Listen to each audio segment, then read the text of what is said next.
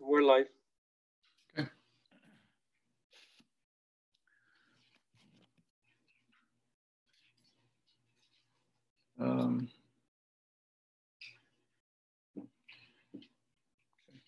Just put it here up.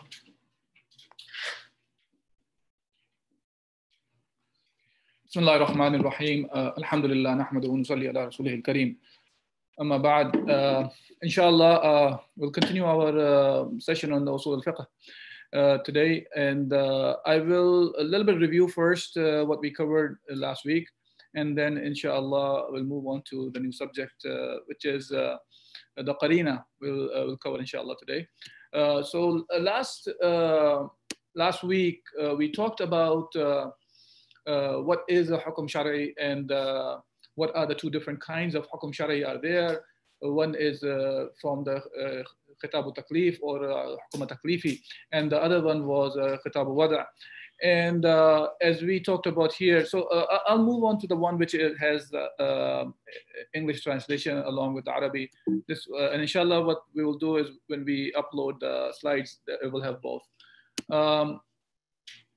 So those two types of Hukum Sharii are there, and we talked about last week that when it comes to the Hukum Taklifi, which are the commissioned ones, it is the legislator's address requiring the subject to perform or to omit or to have a choice in the actions. And when it comes to al-iqtida, or to perform or omit an action, there are two different kinds of talab or demands from Allah Azza wa Jal, from the Shara'. And the first one is to act upon it, to perform an action, and the other one is to omit or to leave an action, which is the prohibition of an action. Now, when it comes to the actions where Allah Azza wa Jal expects his subject to perform an action, there are two categories of actions. One is called the fard or wajib, so they have the similar meanings, and which is obligatory actions.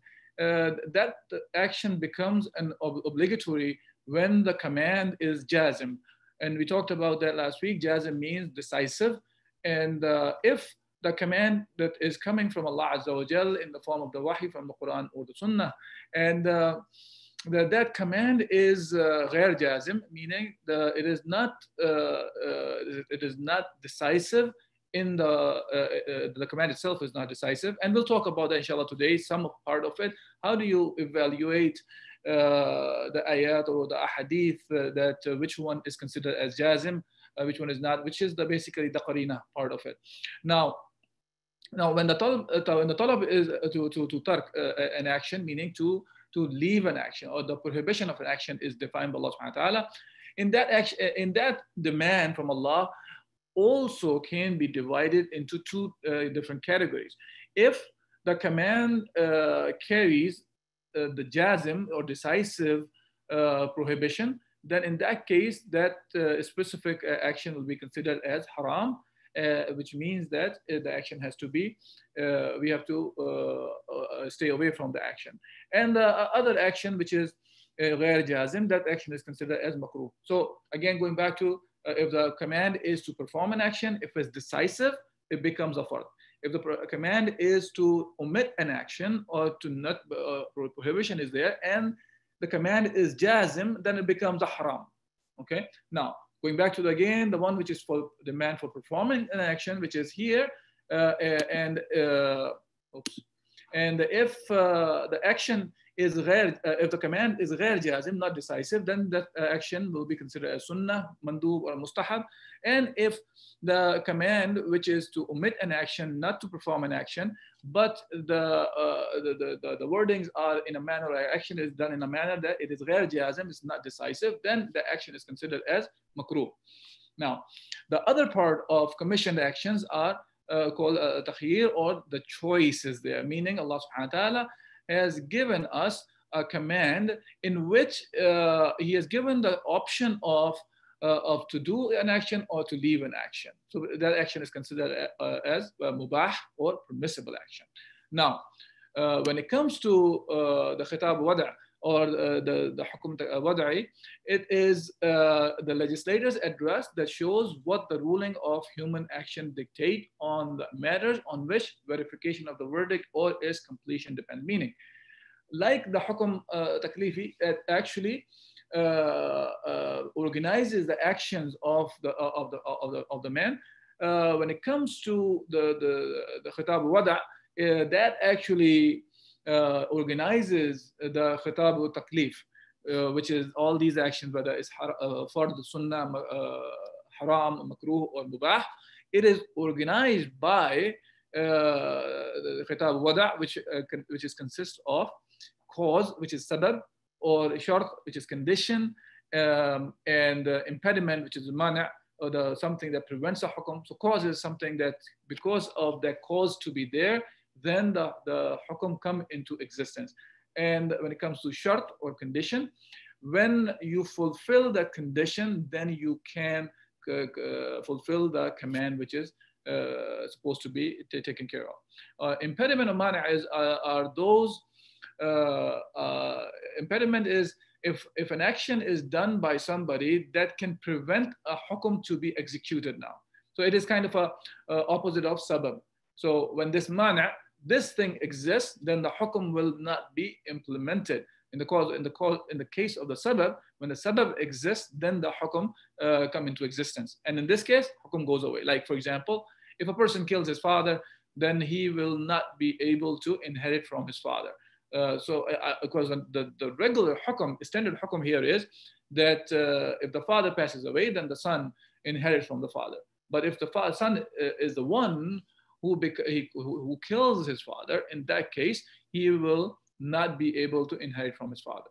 Okay, now then we talked about the azima and rukhsah. When it comes to azima is the commanded hukum or the determined hukum by Allah subhanahu wa ta'ala.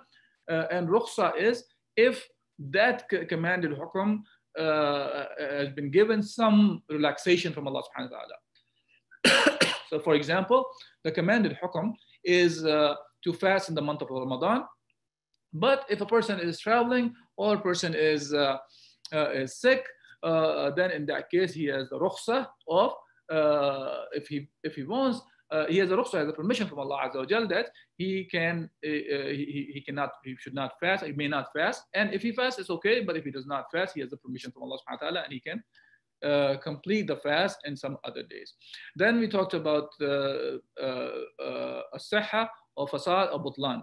Now, which is sihha is the valid and fasad is corrupted, and butlan is invalid. Now, this is actually about an action. When the action is done, that actually defines the quality of an action.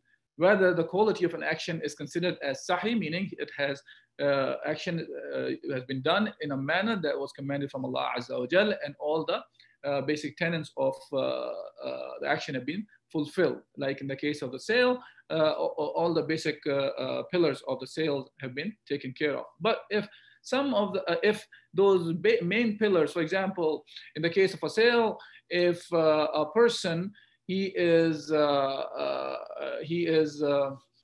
selling something to somebody which is a stolen good now, or he does not own that thing. In that case, that sale will be considered as invalid, because for a thing to be sold to somebody else, it has to be owned by somebody first. It cannot be just, you cannot sell a stolen good. And if the other person is aware of it is a stolen good, it is haram to buy that kind of a good. Now, and the corrupted is if there are certain things have not been fulfilled properly, then the agreement or the aqd can be considered as still good, but it has some corruption in it. That can be fixed. In the case of invalid action, then it is actually haram to be involved in, and it is as if the action was not done yet. Okay.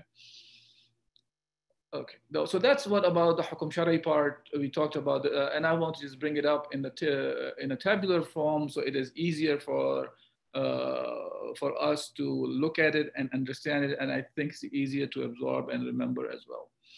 As I said last week, also what we'll do is if there are any questions you can start writing the questions there in the chat box, whether you are on the Zoom or whether you are on wherever you are at. And inshallah, I think Brother Jawad or Sajid are taking care of it to let me know what the questions are, and I will try to answer them.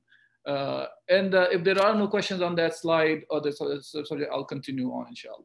But if there is anything, please do write it down now. And if you can always ask the question at the end as well. So it seems like there is something there. Okay, no, there's no question. Okay. Now, when it comes to, when we talked about this, when hukum becomes a fard, a talab of fi'l, the meaning the action which have been demanded by for Allah subhanahu wa ta'ala, how do you distinguish if the action is a fard or the action is a sunnah? The way we tell is if the hukum is, if the command is jazim or ghair jazim. Same thing goes for the talab tark, meaning demand or to omit, jazim or ghair jazim. So to do that, we to understand that, we have to know the qarina or the indicators in the text or in the actions of Rasulullah sallallahu alaihi wasallam, or if an action done in front of Rasulullah sallallahu alaihi wasallam if he stayed silent. So all those things that are from the Quran and Sunnah, we looked at it, we evaluate that text, and from there you can tell if that indicator is indicating whether it is indicating certainty or is telling us the hukum is jazim, then that's the first category here mentioned there. And if the adamul jazm is there, meaning the certainty is not there in the command, then that will be the one that can trigger a command. If it is for to do an action, then it will become a sunnah. And if it is a command not to do an action, then it will go into the category of makruh. It will not be haram then. Now, the third part of the qarina, there are three kinds of qarina.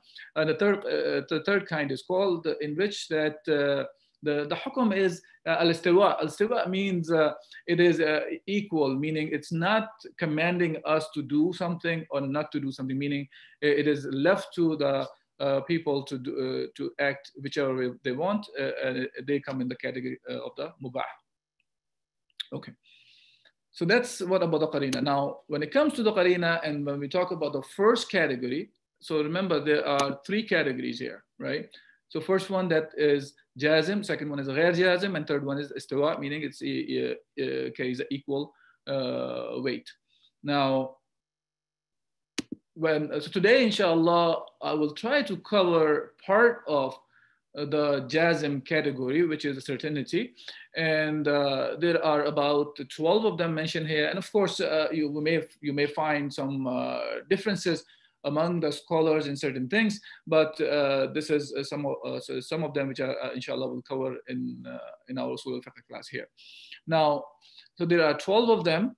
And I will actually, instead of going one by one like that, I will go into detail of each one. So there are 6 I mentioned in this slide, and then 6 more here.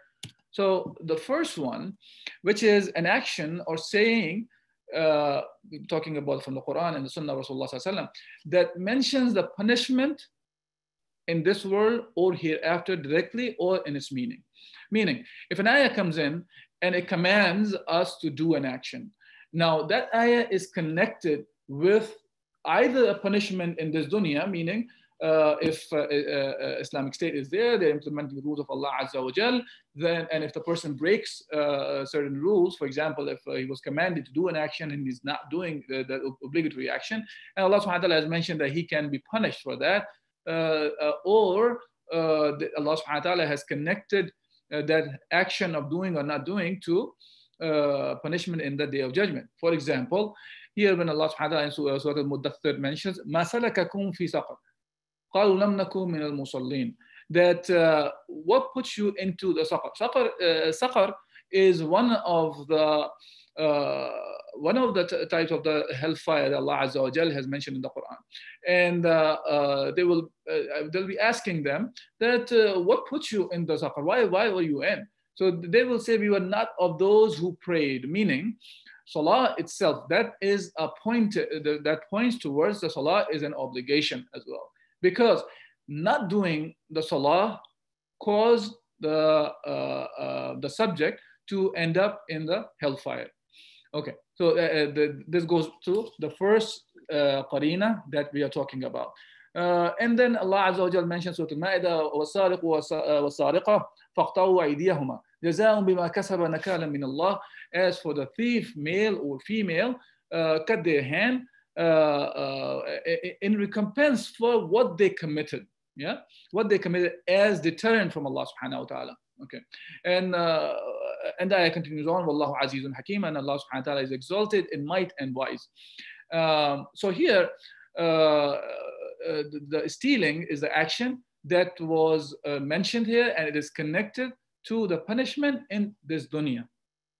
Not talking about the akhirah. If the person gets away in this dunya, somehow, meaning then it's between that person and Allah subhanahu wa ta'ala. But here Allah subhanahu wa ta'ala, when he is referring to that a person who steals, male or female, his hand will be cut. Of course, it's talking about when Islam is in implementation phase.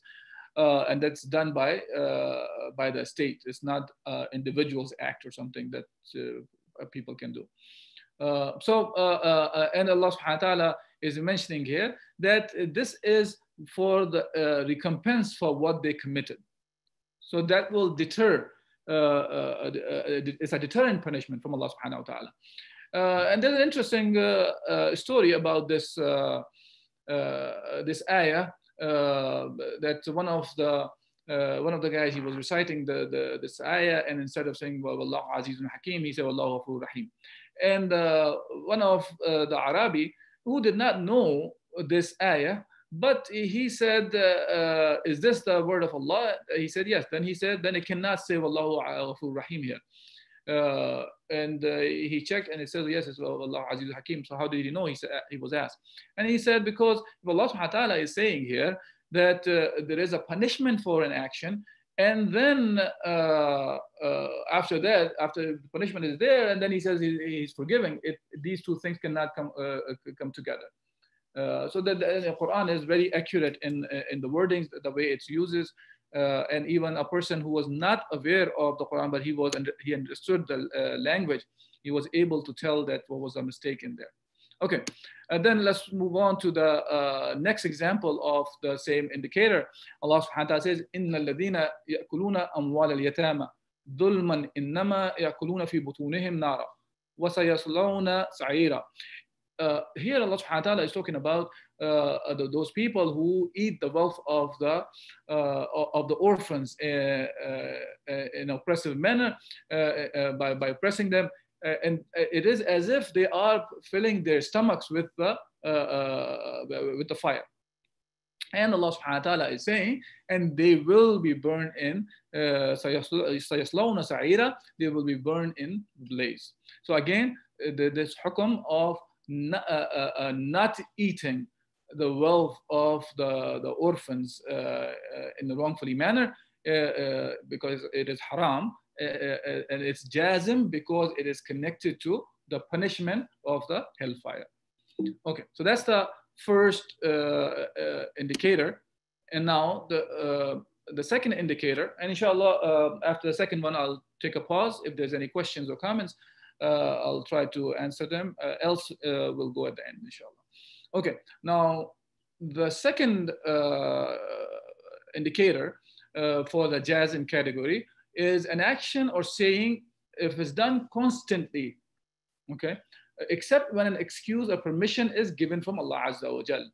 If Allah subhanahu wa ta'ala has given us a permission for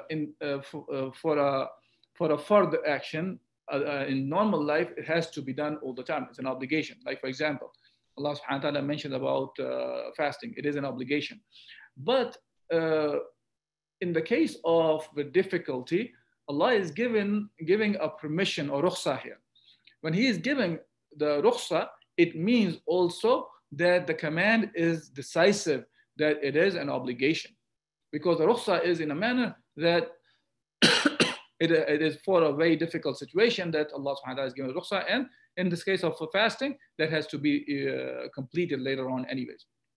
As Allah subhanahu wa ta'ala says, يا أيها الذين آمنوا كتب عليكم الصيام كما كتب على الذين من قبلكم لعلكم تتقون. So that ayah defines the obligation of fasting. And then Allah subhanahu wa ta'ala goes on that أيام معدودات, that these are few days in number. فمن كان منكم مريضا أو على سفر فعدة من أيام أخرى. And the one who are sick or the one who are traveling, then they are given this option of they can count these days later on. Okay, and then Allah subhanahu wa ta'ala goes on and mentions about that the one who cannot do that and they can feed the masakin, but it is better if they fast. Okay, so that's a second qarina. And within that, there are some more examples just for the clarity, inshallah, I will discuss. As we are aware that Allah subhanahu wa ta'ala has made wudu is a condition for salah, meaning it is a shart, it is a condition, and without that, we cannot do the salah. Now, for the wudu, Allah Azza wa Jal mentions in Surah Al-Ma'idah that says, Ya ayyuha alladhina amanu إذا قمتم إلى الصلاة فاغسلوا وجوهكم وأيديكم إلى المرافق وامسحوا برؤوسكم وأرجلكم إلى الكعبين. So this is the method Allah Azza wa Jal has mentioned in this part of the ayah, that how you make the wudu. And this is something Allah has commanded us. Now, see, but this is a command, but it's not connected right now to anything that can show that it is jazm or not. Now, the jazm part comes in that Allah is talking about if you don't find water, for example, right? In the case, فَلَمْ تَجِدُوا مَاءً فَتَيَمَّمُوا. So if you do not find water, in this case, Allah subhanahu wa ta'ala is telling, then go and do the tayammum. See, that is an indicator that it is an obligation to do wudu. And if the wudu is not there, then there is alternative Allah subhanahu wa ta'ala is mentioning here. Okay. Similarly, Allah subhanahu wa ta'ala, Rasulullah sallallahu alayhi wa sallam, he mentions about من نسي صلاة أو نام عنها فكفارتها أن يصليها إذا ذكرها. That one who has forgotten the prayer or he fell asleep, then the kafara or recompensation for the salah is then you do it as you remember. So see, it is consistently been mentioned that the salah has to be done, and even in the case that you somehow missed it because of you forgotten or you fell asleep during the salah time, then in those cases Allah Rasulullah mentioned that then when you remember, the moment you remember, then you go ahead and you do the salah. Now similarly is for the hukum is for the women as well, that they are given the rukhsah that they are not that they don't pray actually during the days of periods or haid, and once they are done, then they go and pray again. Okay, so that's the second part of the jazm, or how you tell if the hukum carries certainty or decisiveness or not. So I'll take a pause here again. If there is any questions or comments, inshallah, I'll try to answer. Otherwise, I'll continue on. Okay.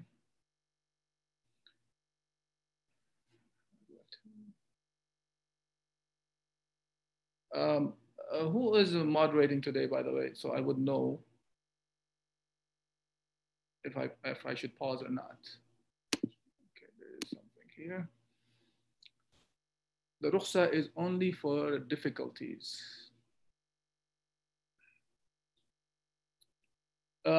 Yes, and but the rukhsa is the question. I'm not sure if it's a question or it's a comment. The rukhsa is only for the difficulties. Yes, but the rukhsa is given by Allah subhanahu wa ta'ala himself. It's not that we start making our own permissions or say that I have a rukhsa, this is too difficult to do, so we're not going to do it. No. The idea here is, and we will see later on other qara'in as well, that talks about that Rasulullah sallallahu alaihi wasallam, even though he was going through difficult situations, he did not change his path. That itself is another qarina to to conclude that this is an obligation action, or it is jazim, it is decisive that it has to be done that is in a specific manner. Right now we're talking about is there are cases where Allah subhanahu wa ta'ala gives the permission. That giving permission itself is another sign of being jazim. Okay.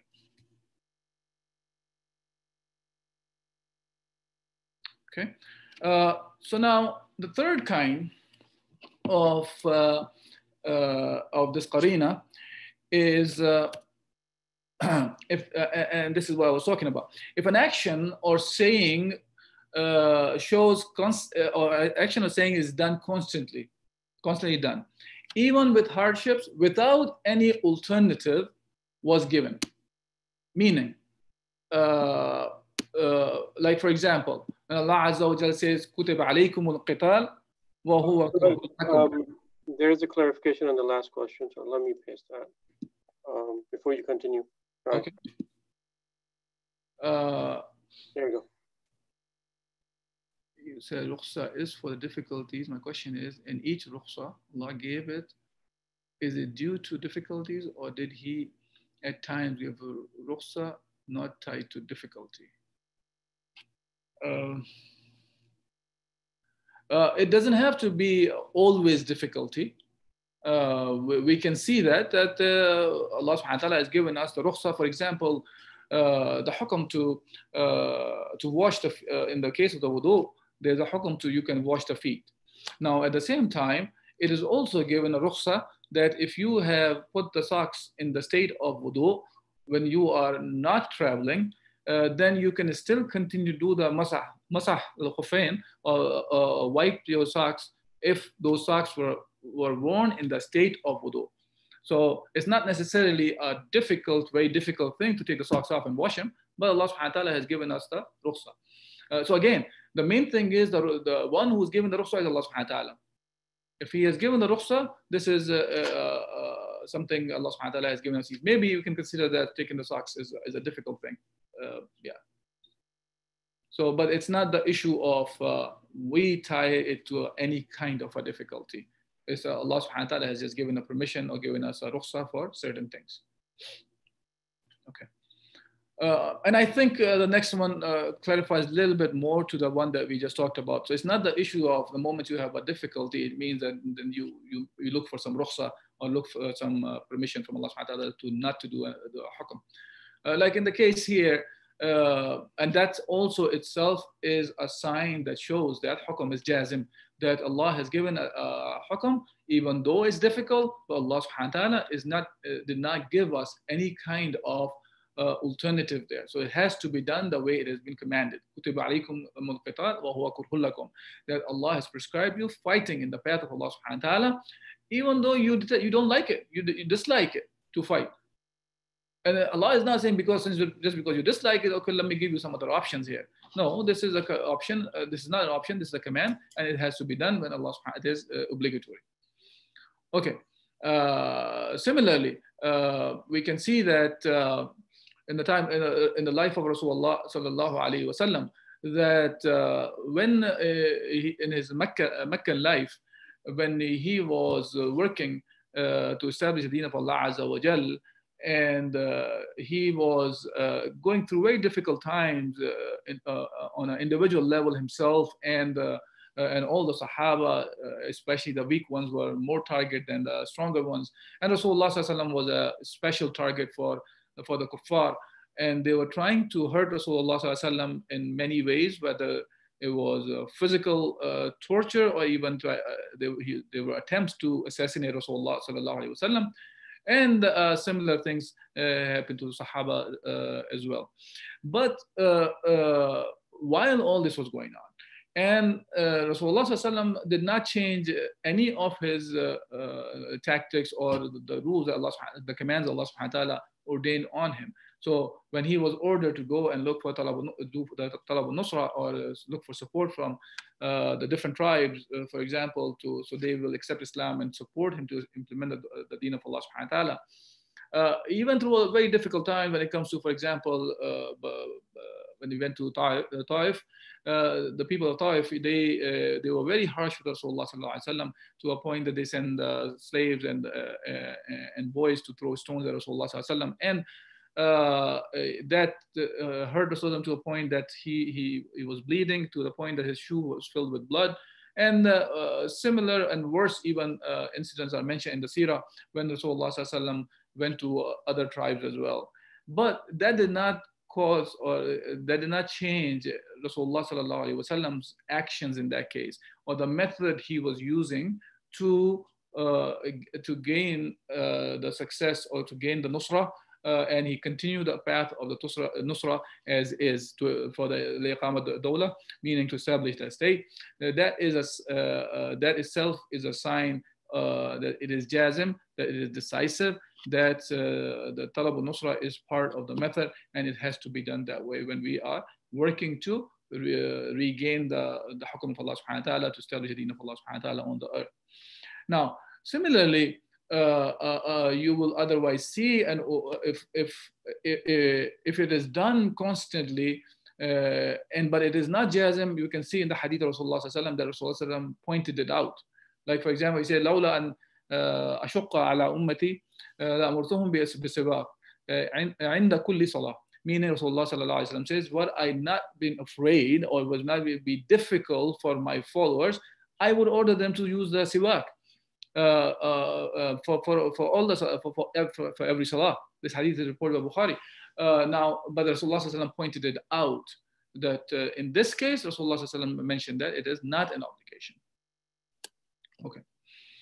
Now, the fourth one is the ahkam that actually shows that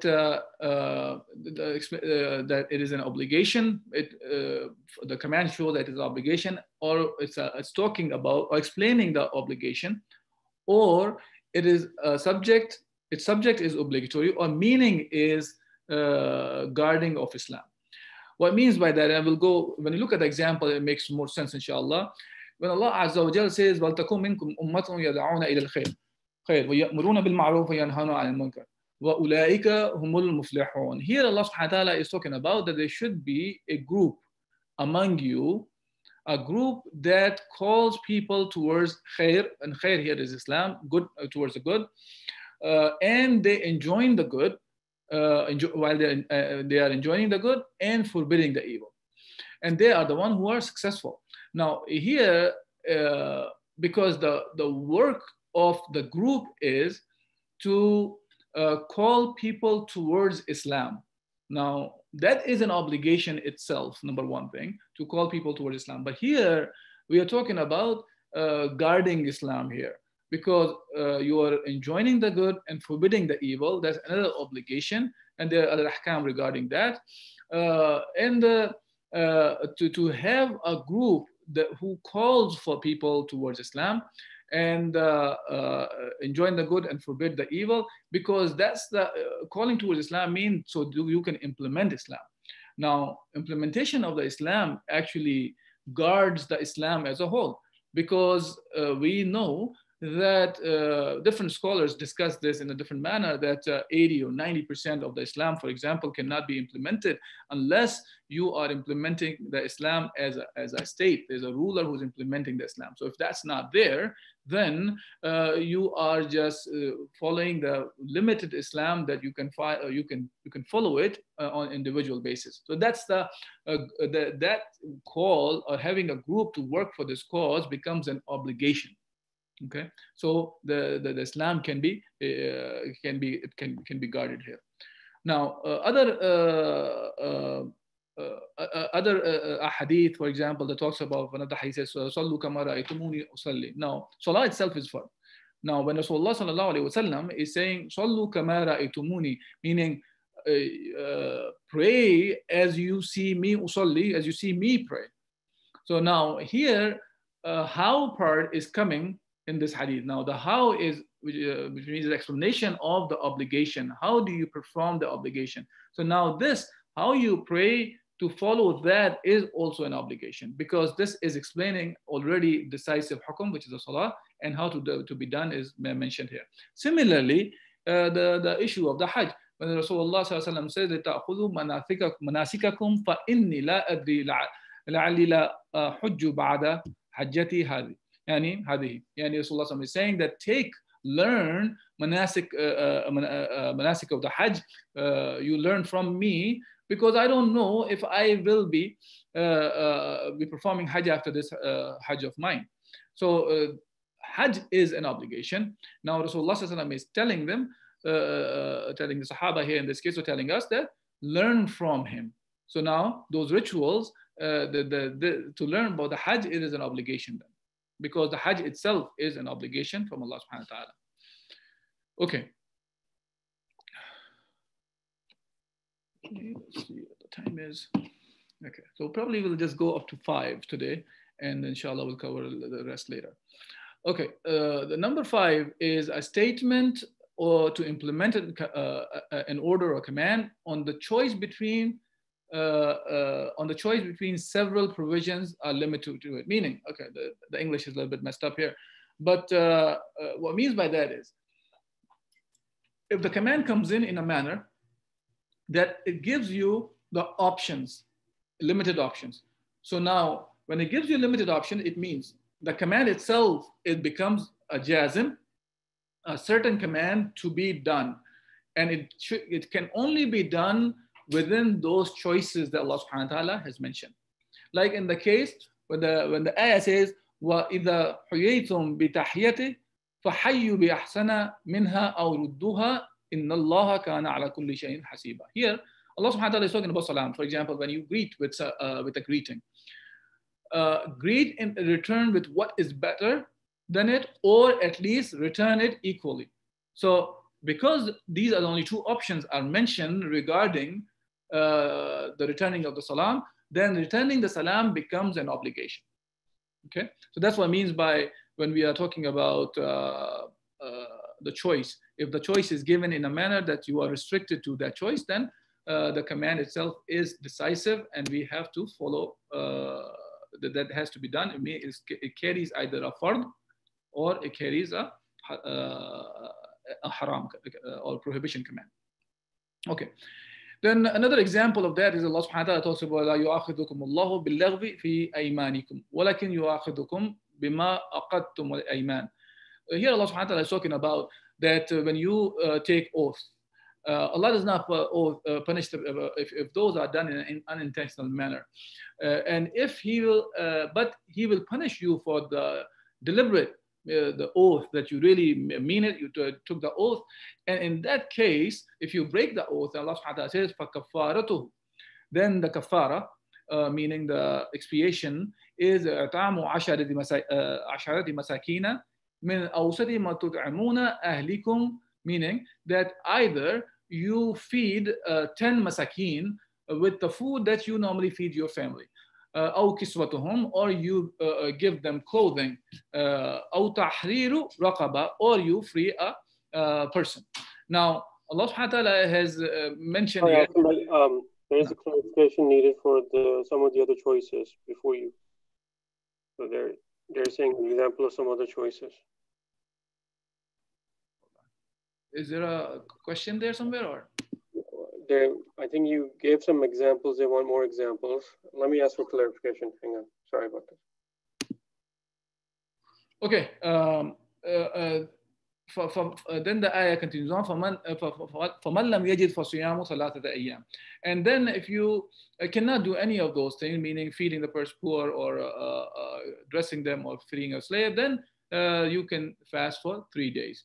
So this is the kafara that Allah subhanahu wa ta'ala has mentioned, which means that for taking care of the kafara is an obligation over here in the case of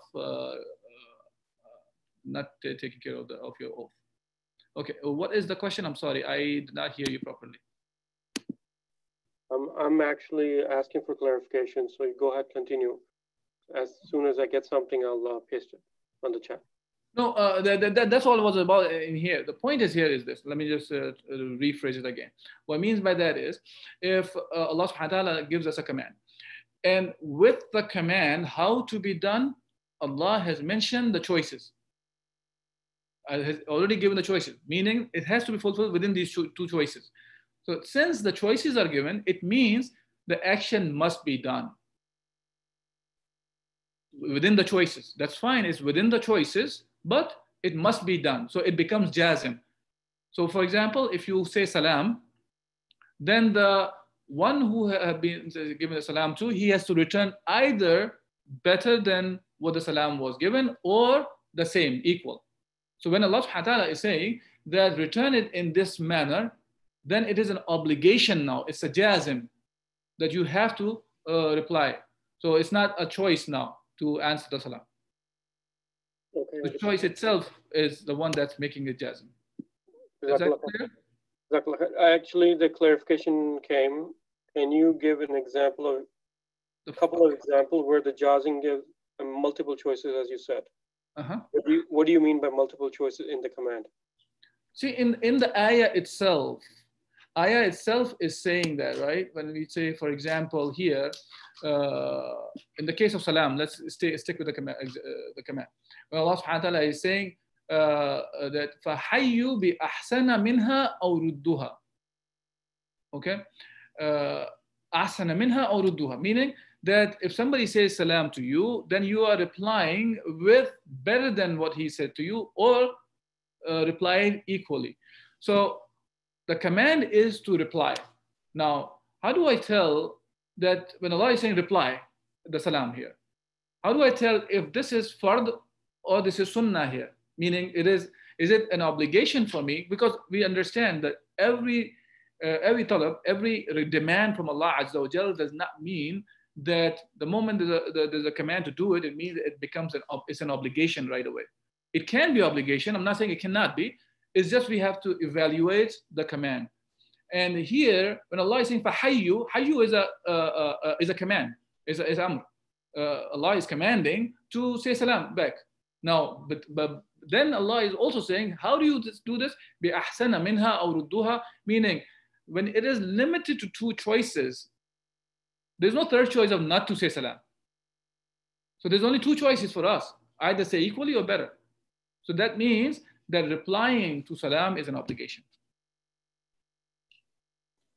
Does that clarify? I think the question, Asim, is that can there be a command that has two choices within the command, as opposed to you're saying if there's a command given, you have a choice of do it or do it better. Can there be a command that has two choices? And this is two choices, right? Do it or do it better is two choices, right? Right, for the one command though. Say for instance, in the command, there's like two options given in the command. Then what do you do? Then you're limited to those two. So then it's one or the other. So if it's one, then you have that one or better. And if you have two, then it's between the two choices that are given. Yeah, but you're restricted by those two, whatever the choices are given. Okay. See, that's the difference we were going to talk about when we talk about the third category of the qarina, where it talks about the istiwa, meaning Allah has left it on us to do or not to do an action. Okay? So when it's left it like this, then it becomes a mubah. But here, the issue is do. Now, the do part is how to do it, right? So since it is restricted, the command has to be done, but it is done it was commanded with two choices. So the choice is left to us between these two. You cannot go outside. So when Allah is restricting between the two, that restriction shows that it is an obligation. That's the part we are trying to study here in this section. Similarly, when we're talking about the next example, when Allah subhanahu wa ta'ala is talking about the kafara of the oath. In that case, Allah is giving multiple choices. But feed the 10 poor people, the food that you normally feed your family, or you dress those people, or you free a slave. Now, between these three, there's a choice. You can do any of them. If you cannot find any of these three, then the command فَمَنْ لَمْ يَجِدْ فَصِيَامُ ثَلَاثَةِ أَيَّامٍ. If you cannot find that, then you go and do this, the fourth one.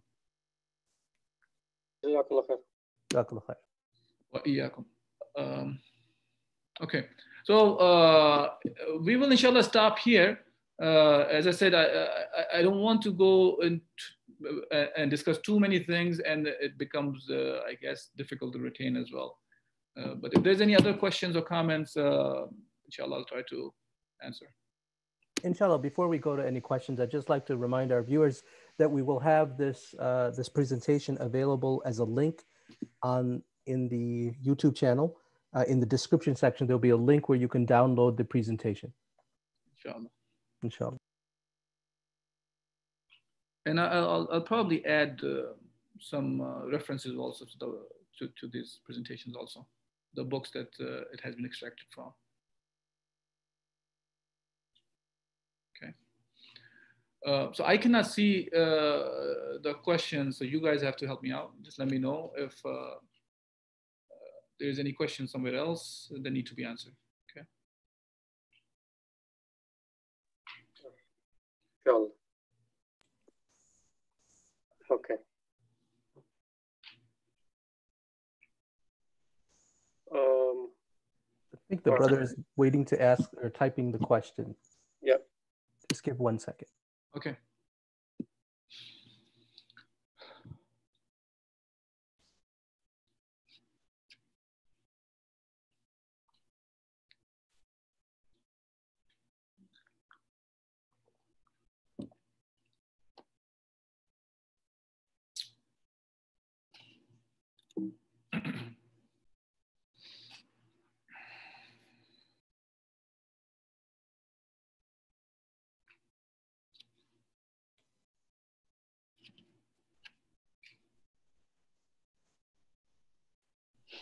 Inshallah, also, Brother Asim, if we can provide the references for some of these things that you've put on your slides, if we can also include that in the description of the YouTube.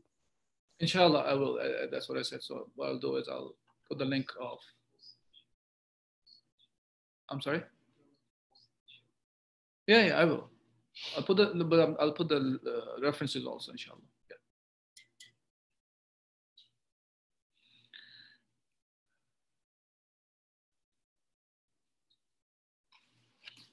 Yeah, I can log into the YouTube and see if there's any questions, right? Yeah, currently there's no questions on YouTube. However, the brother is asking if he can ask one more question. I think we're just waiting for him to provide that question. Something is there now in the chat. Oh, no, that's just okay. So the question is, so if there is one choice, that choice becomes an obligation, but let's say there are two choices in the command, which one is the obligation, or would they be sunnah? Okay. I think this is what you were asking, yeah? I think we already addressed that. Yeah, you already. No, but I think I did not understand the question. Now I understand what the question is here. Now here, there are two parts we're discussing here. One is that it is jazm that you have to reply in the case of salam, for example. Now, that carries the response is a fardiyah. Now, within that, it is better to do the salam in a better manner, but the least is, so to fulfill the obligation, the least is you answer back in an equal manner.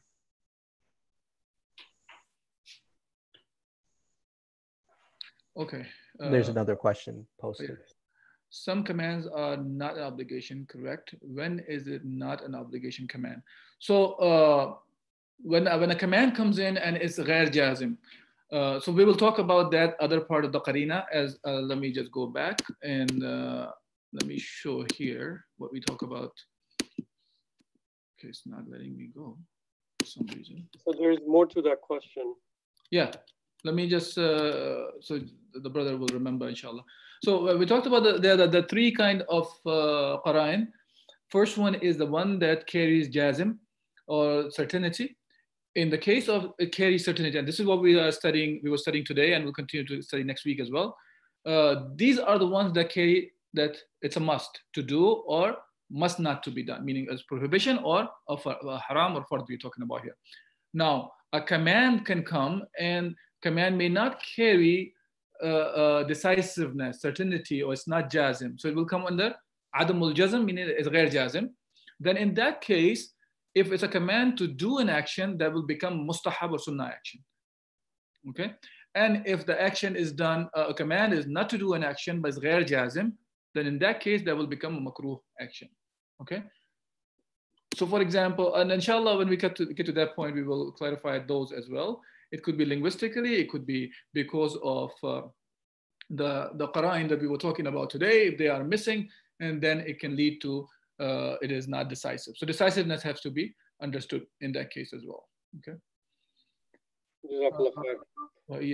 Then it says Sultan of the Bricks. Oh, that's the name, sorry. Oh, that's the name, okay. The certainty affected by the authenticity of hadith. So the whole thing about the authenticity of the hadith is a separate subject, and that will be covered inshallah later on again. Of course, the authenticity of the hadith is considered as that is there when we are talking about being jazm. If the hadith is da'if, it's weak, it cannot carry. But I think it's a subject of its own. Let's not just take it as thing like authenticity or non-authenticity like this. When inshallah it comes, we'll talk about that as well.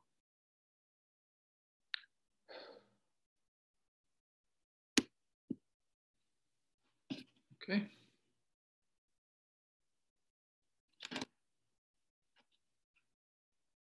Are we good here or? No more questions so far. Okay. We'll stop here inshallah. سبحانك اللهم وبحمدك نشهد أن لا إله إلا أنت ونستغفرك ونتوب إليك. May Allah subhanahu wa ta'ala give us the understanding of the deen correctly, and if there's anything good came out of it from Allah Azza wa Jal, if there was any mistake, it is solely from my own error. May Allah subhanahu wa ta'ala give us help to correct ourselves inshallah. Jazakumullah khairan. Assalamu alaikum wa rahmatullahi wa barakatuh.